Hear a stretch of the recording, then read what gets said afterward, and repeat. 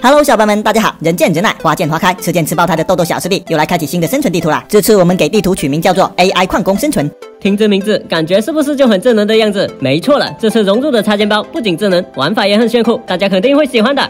我现在先退出地图，然后先来把材质包换成卡通材质包，不然待会评论区又要被说了。小伙伴们，你们是不是也比较喜欢卡通的材质包呢？哦，对了，还得到资源中心把卡卡大师兄刚制作好的智能矿工插件导入到地图里面。想玩这个插件的小伙伴，也可以找到我的账号去下载哦。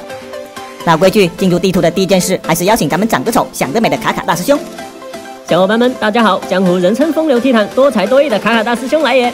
好了，别臭美了，赶紧给大家介绍一下这次的插件包又有什么炫酷的玩法吧。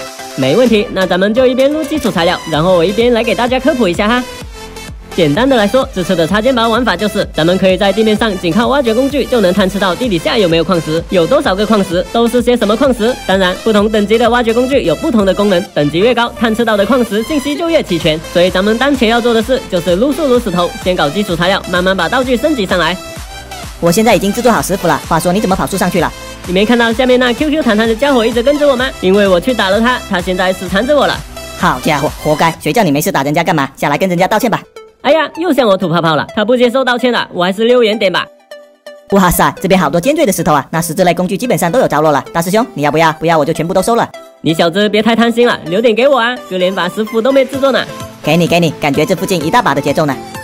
哎，这里刚好有岩石啦，那都不用去撸尖锐石头了，直接采集这些更香啊。大师兄，来，我有石稿，开采一些给你咯。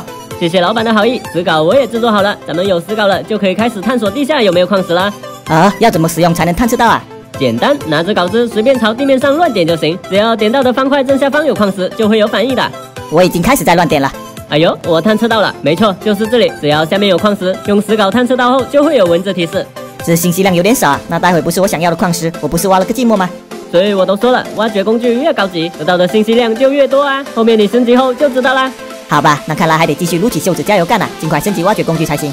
前期还是得下矿的，而且下矿比较有优势，稍后你就知道了。既然还是得下矿，那就继续来多撸点树叶咯，稍后可以制作多点火把去照亮矿道。对了，杂草是不是也得收集一下？好像石炉需要用到呢。没错，我已经在开撸了，杂草不用多，随随便便就够用的。小师弟，这天开始黑了，要不就下矿啦，直接从这个探测到有矿石的地方开挖咯。可以，虽然不知道是啥矿石，但至少知道下去就有矿，而且咱们现在还很穷，基本上啥矿石都有用吧，那就下去咯。挖了这么久还没有挖到矿石，你这探测功能有没有问题的？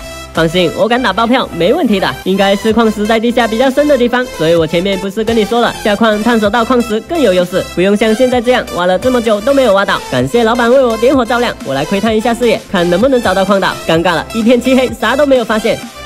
算了，既然浅层没有找到矿道，那就继续往下挖，直接挖到地下深层的地方吧。都行，一切听从老板的安排。现在来到的是地下21层，终于让我窥探到前面有矿道了，而且离得也不是很远。你头顶上有玛瑙，你居然没有发现？大哥，这东西需要密引稿才能挖。